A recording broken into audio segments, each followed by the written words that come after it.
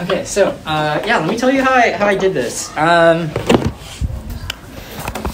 So I've known this passage before. It's a pretty famous passage, but this is the first time I actually tried to put it into a devotional or like sermonic form. And so it started from last week when we did the exercise together. That was the really like first time where I started looking at how I'm going to explain this. So I did the exercise with all of you. That was my first step, okay? I did the exercise. Now, when you look at your devotional passage, you're going to want to do all the steps that are in here too, okay? And so you need to take as much time as you can to do all these things, right? Read the cross-references, try to paraphrase it, ask yourself these questions. What does the passage teach me about God? How does God's character change my view of self? And what should I do in response? Okay, and so that was all done last Sunday when I was here in class. And so during the week, what I did, and this is what I do for most of my sermons and Sunday school lessons too, is that I use Google Docs. So I just opened a Google Doc and I put the verse, I copied and pasted the entire passage onto the doc. Okay, so I have it all. So I can just write. I told you that writing helps me, clear my thoughts. And so that's what I do. I throw it on the paper. And so what stood out to me from the passage were these points, actually. You'll see that these words are exactly in there. Prayer and practice, right? Those are very clearly in the text, right? So normally when I'm giving my Sunday school lessons or a sermon, I look for the words that are exactly in there. So there's no arguing about like, well, that word's not even in there. No, it's there. Now the second one though, this positive thinking, that's not in the text like word for word, right? But last Sunday when I was doing the exercise, when we did the paraphrase, I put that you need to think about what's good, beautiful, and true, right? That's what I put when I paraphrased the passage last week. And so I was thinking about that, and I was like, well, that's good, right? But then this still needs some definition, right? Because people have different definitions of what's good, beautiful, and true. And I know that Paul, he doesn't just mean think generically about what's good, beautiful, and true. Everything that Paul would say is that, it would be grounded in God, right? It would be grounded in Scripture. And so I just said, okay, positive thinking, but I need to highlight the fact that it's grounded in God. Now, it worked out for me because the P's made sense. I try to do alliteration if I can, or I try to do something that's like memorable. And so that's why I ultimately chose the wording positive thinking. I think if you like read in a commentary or something, or like in a study Bible, it might say like dwell. Oh no, it wasn't a commentary. It was a CSB. The Christian Standard Bible uses the word dwell on these things. And so I said, okay, that just means like meditation, and I just decided to use positive thinking. Sometimes you just have to make a choice on what wording you're going to use. Now, a step that I need to tell you about here is that I use my ESV study Bible. Okay, so Google Docs, and then from there, I use the ESV study Bible. Okay, and it's the same Bible that we've been using in class, these things. Right? So I use the ESV study Bible. I read all the notes. I read all the references. They're all there for us to read. And then what I did was I looked at different Bible translations. So my favorite translations to look at are NIV, okay, and then the Christian Standard Bible, and then the New American Standard Bible. So I'm just comparing the translations now. And you can do that online. You just search for these things online, and then you'll be able to get the text. Now, sometimes it will have different words, and that will help me figure out how I want to make my points. But sometimes if they're the exact same wording, then okay, that's really the meaning. You need to stick with that. And so, I'm looking at different translations just to compare what does it mean? What does it say? Now, after that, okay, after I'm doing all this work of making the doc and then just reading the passages, all I do is I just think.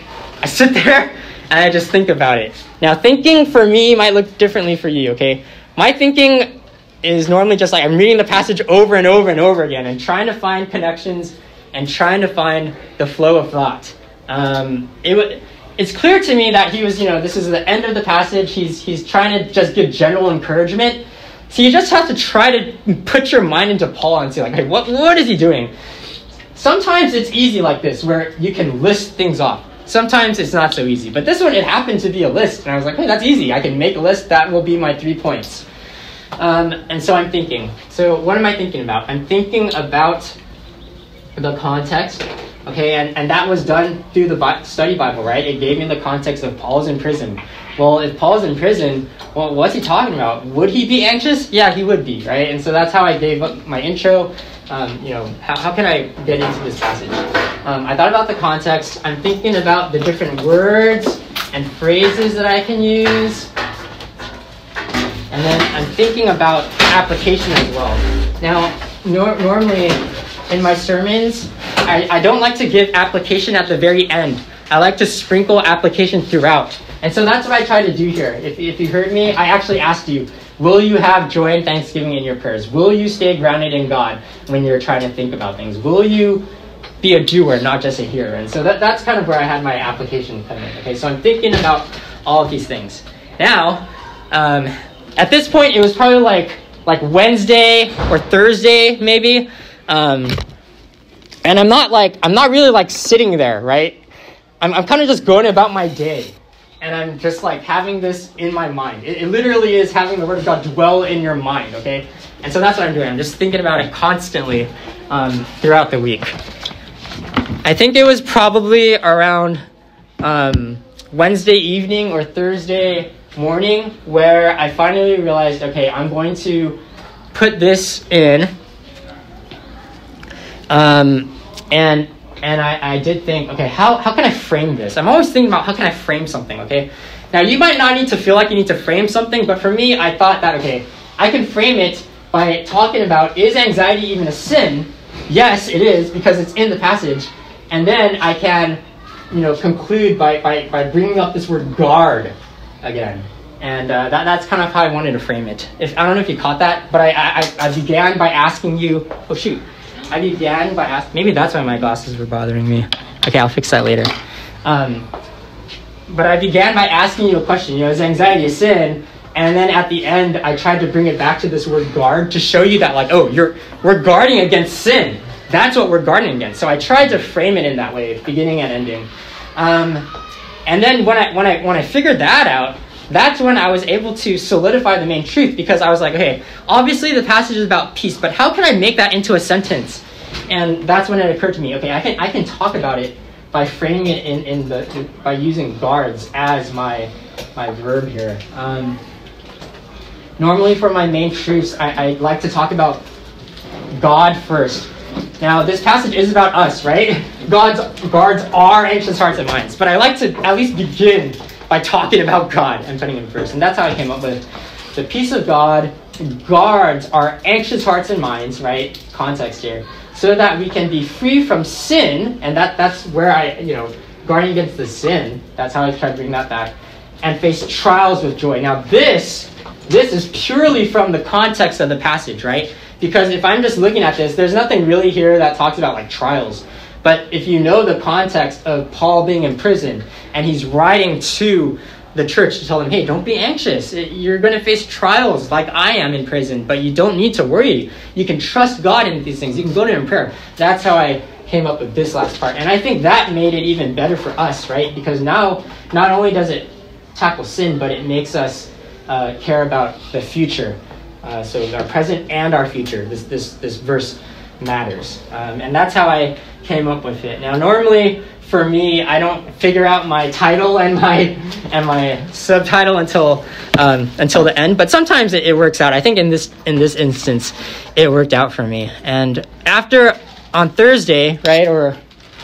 Thursday after I solidified this, then I went to different articles. I just kind of did a random search online, and I checked my thoughts against the Gospel Coalition and Desiring God just to see what they wrote. Okay, now sometimes you can check that beforehand, and I don't think it's wrong, but for me, I like to throw stuff without consulting anybody else. Then I'll go to this type of stuff. I did not consult commentaries, but if I was doing a sermon, then I would also do commentaries here. Okay, so for sermons, normally, that's when this would come in. So you always want to do the legwork first. Okay, do your own work first. Then you go to what other people are saying. Okay, so you have all these tools already. You have the study Bible, you have the translations, and then you have your own ability to think. Okay, you do that first, and then you can go to these things to measure against it and to see, am I really on the right path? If you are, then good. If you're not, then go back and figure out, do I need to change something? Do I need to read more stuff and see, is there a consensus here? That's what you do. Now, this might have been too, you might not need to do this part for devotional. I would encourage you to just do a quick search just to see if you're on the right track. Okay, but I think this is all doable. Notice, I didn't go to any language tools. Okay, I didn't consult the Greek for this, okay, and I didn't consult any like hardcore commentaries. I do, and I am a firm believer that you can do your own work and come out with a reasonable devotion.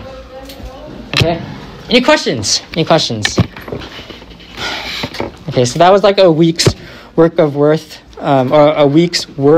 work. And yeah, I would expect something similar to this. Really? Any questions? Seriously? Okay. Yeah. So it's a messy process, but it's worth the work if you put in any to it. When you guys go to youth retreat, if you don't go to youth retreat, and you're here for that Sunday school lesson, I will probably do like a mini lesson on like how I prepare sermons. To show you how I do that, and then I'll probably tell you about like what I've learned after a year of preparing sermons. Okay, that will be my special lesson for you, or one of the points of that.